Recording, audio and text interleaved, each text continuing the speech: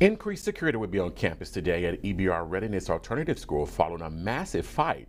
The NAACP launching an investigation saying 2 East Baton Rouge Sheriff's deputies were punching students trying to break up the brawl.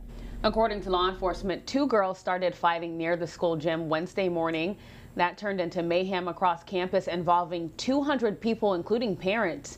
Law enforcement tried breaking them up and were told a BRPD officer sustained serious injuries, which includes a broken hip and cuts to the head. The sheriffs also said that a deputy was punched in the face.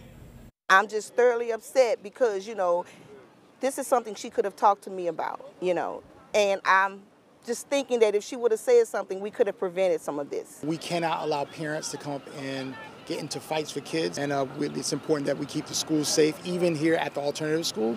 So we're going to be discussing that as soon as possible.